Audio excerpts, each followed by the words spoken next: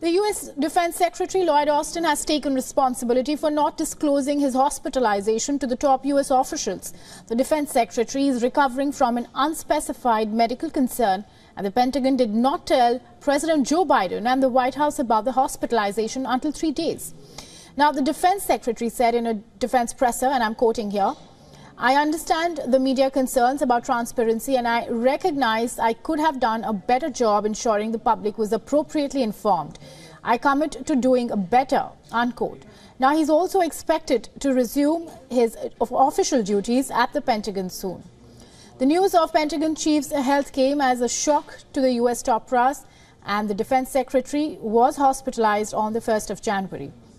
However, the National Security Advisor Jake Sullivan and other senior White House aides were unaware of this until the 4th of January, and reports also suggest that the Congress was informed just 15 minutes before the press release by the Pentagon.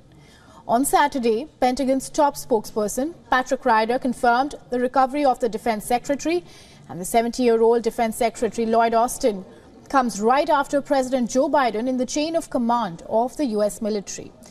And as per a National Security Council member, President Joe Biden spoke with the Defense Secretary Lloyd Austin after finding out about his health concerns, and the president also echoed the sentiment of looking forward to the Secretary's return to the office. And separately, the former Defense Secretary under the Obama administration, Chuck Hagel, has pointed fingers at Pentagon's discretion. He has said that it was absolutely necessary for the defense body to let the National Security Council know of the matter. And he also added that it is especially important for the president to know about the whereabouts of his cabinet members at all times.